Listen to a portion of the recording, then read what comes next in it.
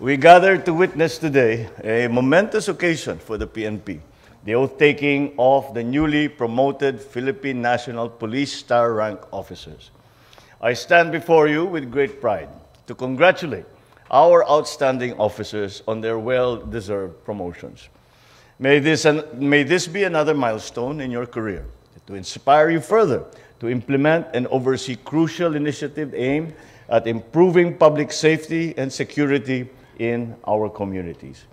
The Filipino people expect you to develop a police force that is capable, professional, responsive to the needs of the communities that it serves.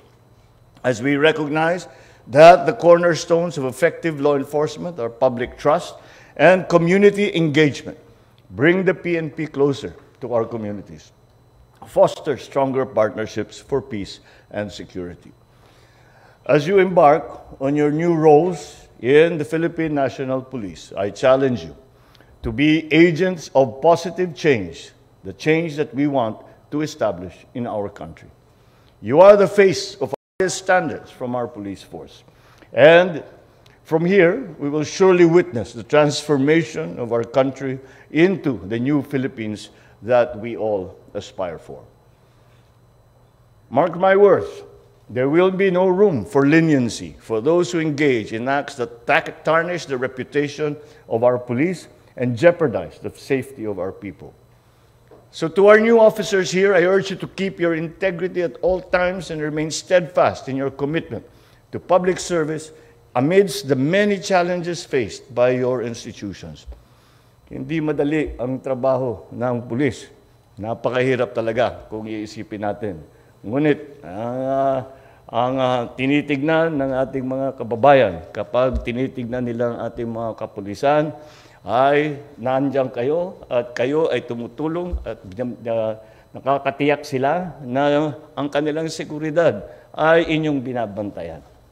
And as leaders, you have to uphold the highest standards of ethics, of professionalism, compassion for human rights, not only not only amongst ourselves, but also amongst our citizens. I expect you to always lead by example and ensure that every officer and every personnel under your command adheres to the highest standards and principles that we have set for them. As President, I assure you, this administration is always supportive of the PNP's plans and programs, especially those that bolster your capability. As you perform your duties in securing our people, you and your families can rest assured of the government's full support of your welfare and overall well-being. Kasama naman ang pamilya sa sakripisyo ng ating mga pulis. Hindi nila kayang gawin ang kanilang trabaho kung hindi sila suportado ng kanilang mga mahal sa buhay. Kaya't napakahalaga na nandiyan po kayo na tinutulungan ninyo ang ating kapulisan. So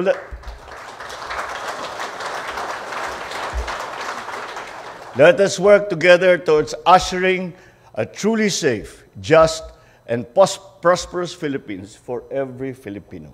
Aasahan ko ang pakikiisa ninyo sa ating mithiin na makilala ang sambayanan ng bagong muka ng bagong Pilipinas sa inyong mga katauhan, marangal, mabilis umaksyon sa tawag ng pangangailangan at laging handa maging katuwang ng lipunan tungo sa bagong Pilipinas na ating inaasam. Muli, binabati ko kayo. Mabuhay kayo lahat. Congratulations and good luck for the future in all your future endeavors. Maraming salamat sa inyo at magandang hapon po.